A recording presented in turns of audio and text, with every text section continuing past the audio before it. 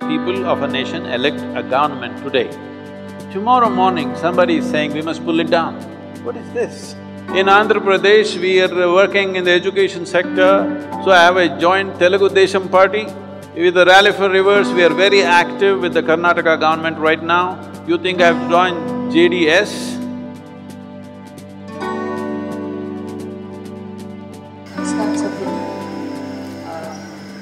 Some media houses, every now and then they report on your association with the BJP. Could you please comment on that? My association with Bharatiya Janata Party? I have never been associated with any political party, nor will I ever be associated with any political party. But when people elect a government, I think it is my fundamental duty as a citizen who is living in this country to do everything possible to support that government to do their best.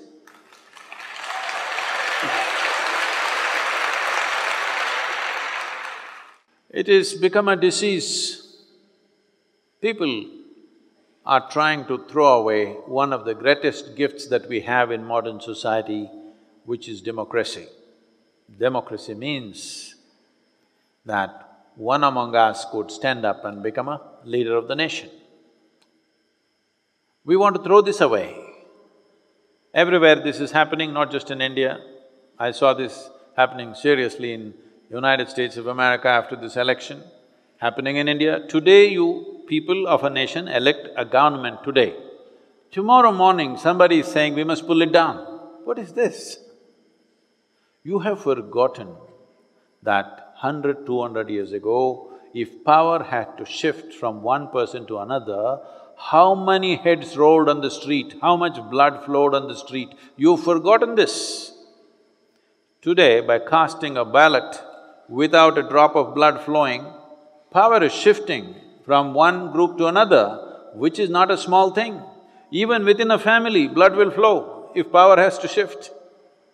That's how it is. If there is enough property and wealth, if power has to shift within the family, blood will flow. But somehow we evolved a system where we can shift power of an entire nation without blood flow. Do not underestimate this and do not throw this away. It is the business of every citizen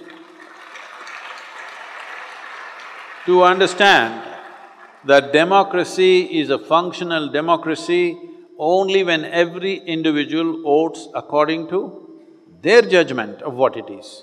Not because of religion, not because of caste, not because of creed, not even because of party. No matter what, I will vote this party. You are a bloody fool, you are destroying the democratic fabric of a nation.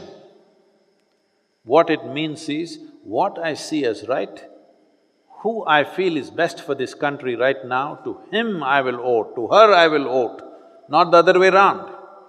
So people are saying, because the central government is Bharatiya Janata Party, of course, I will do everything possible to support this because it matters for the country. I am not supporting Bharatiya Janata Party. My commitment is for nearly 1.3 billion people, half of them in a very bad state. Well, in Tamil Nadu, we are working with the local government, so you can say I have joined AIDMK. In Andhra Pradesh, we are working in the education sector, so I have a joint Telugu Desam party. With the Rally for Rivers, we are very active with the Karnataka government right now. You think I've joined JDS? Yes, I have.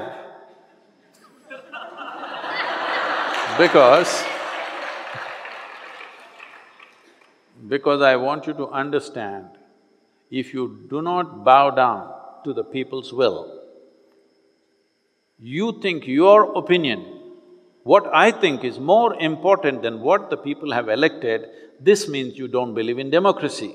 You want feudalistic nonsense once again. That's what you want. So a whole lot of people, essentially people who have nothing else to do but to comment on other people's lives. This has become a full-time job for a whole lot of people.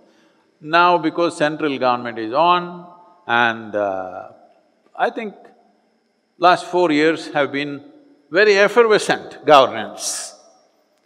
Are they all right? No, we can disagree with them on many things. But we have elected them, it's our business to support them. When the next election comes, it's for you to evaluate whether they've done well or not. If you don't like them, get somebody else.